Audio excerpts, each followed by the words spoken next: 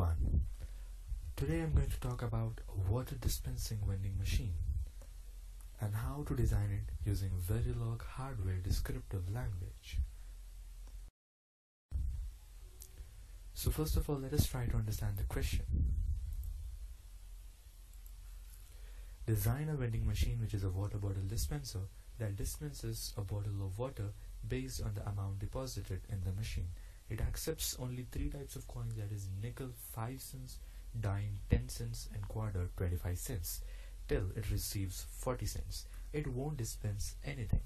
After it has received 40 cents, it will dispense one water bottle. One person can operate this at one time.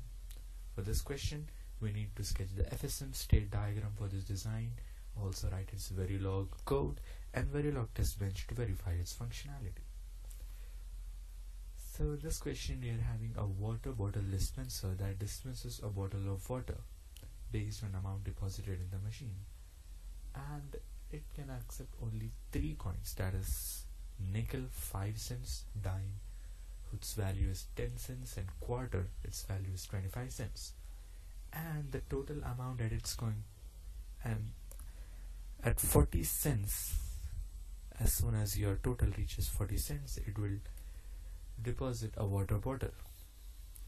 Until that, it won't dispense anything.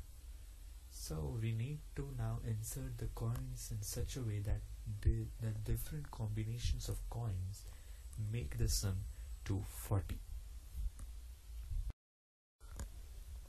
So take a look here.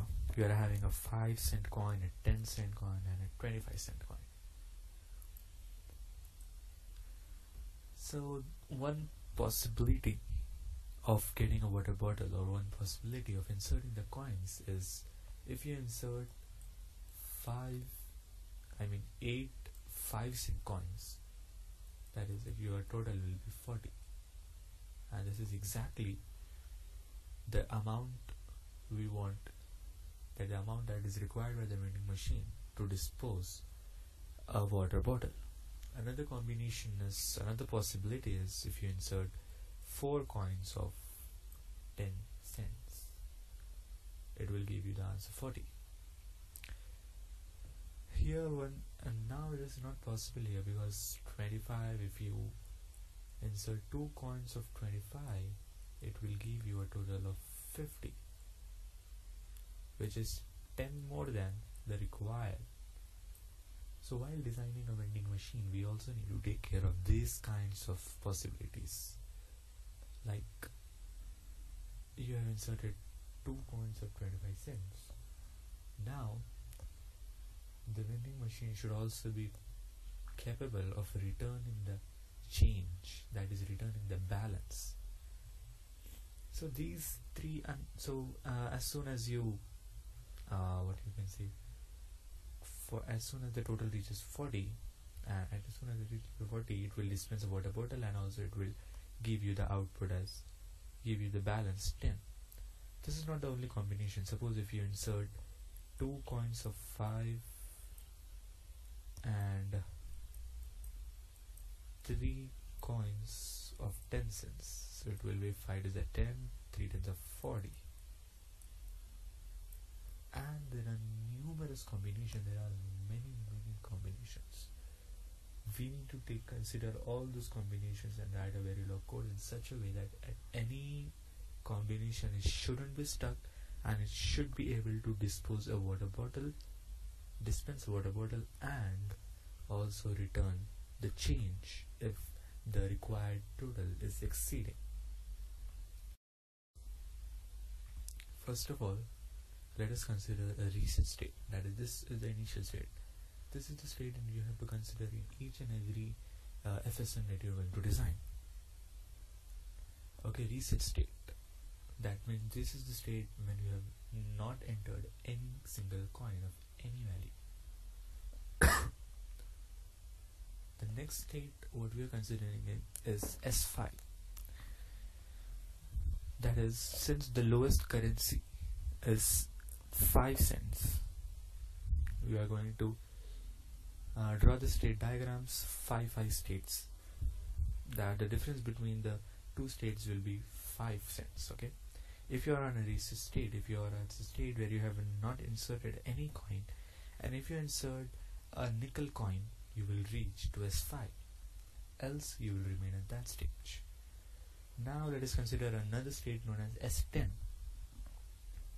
The possibility of reaching S10 is either you can enter a dime coin directly, or you can enter 2 nickel coins. That makes sense, doesn't it?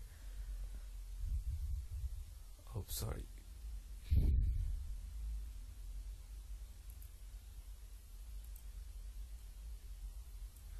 Now let's move to S15, then S20, S25, S30, S35, S40 till we reach S60. Now why did I choose only till S60? This is a trial and error method. You can check for all the possibilities, that is if your total is exceeding 20 times more, or if your total is exceeding more than 20 times, you can still try to increase the states. But in this example I've tried it, and I'll get the maximum possible. After the maximum possible combinations I put, the might sum will only exceed 20 more than the required sum. Now let's consider whatever the arrow marks I'm going to draw about nickel. I'm going to denote it with a green color. As you can see, the state path for nickel is very simple. That is, you just have to move 5 states ahead. That is, a nickel coin inserted here, it will move to S5, S10, S15. That is, it is like inserting 8 nickel coins.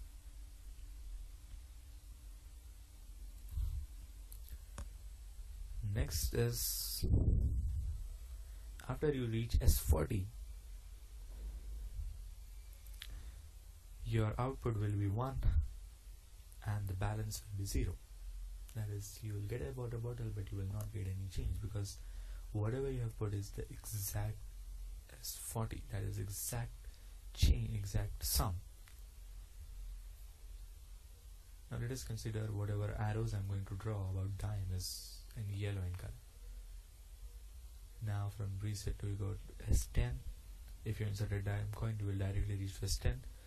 From here, if you insert a dime coin, you will reach to S20, then from till S20, S30, S40.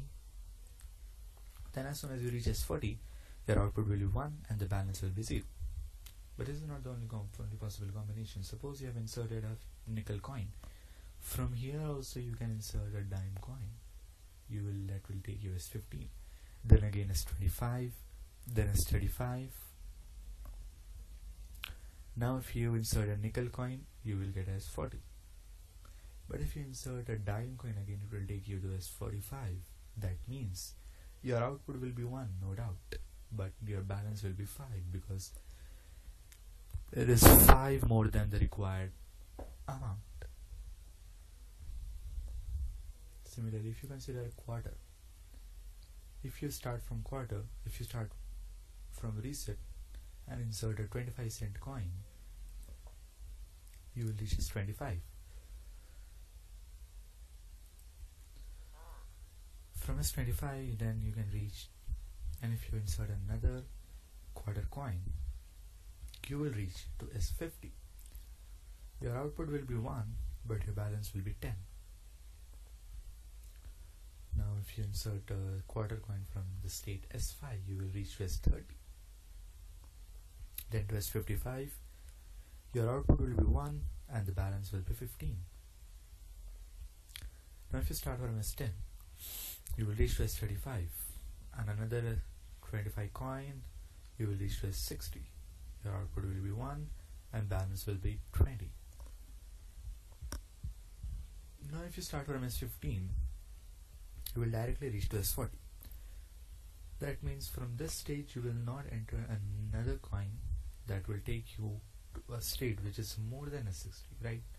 So the maximum possible state that you're going to reach is S60. After you reach S40, you will be given the output as 1 and the balance is 0. Similarly, if you start from S20, you will reach to S45. Your output will be 1 and balance will be 5. I know this looks a little bit complicated, but it's very easy if you try to understand it. Just make sure that you insert each and every coin from each and every possible state. Like we inserted nickel coin from each state, right? And we finally reached S40, and we did not feel the need to insert another nickel coin from S40. We inserted the dime coin from each and every possible state, and it took us to various states till S45. That was the limit. For quarter also, we tried to insert it from each and every state possible, and that took us to S60, the maximum possible state. So if you try this, it's very easy. If you understand this, it's very simple. Now, to write its Verilog code and its Verilog test bench, and to understand its functionality, I will make another video. We will see that in part 2. And if you like this explanation, please like, share and subscribe. Thank you.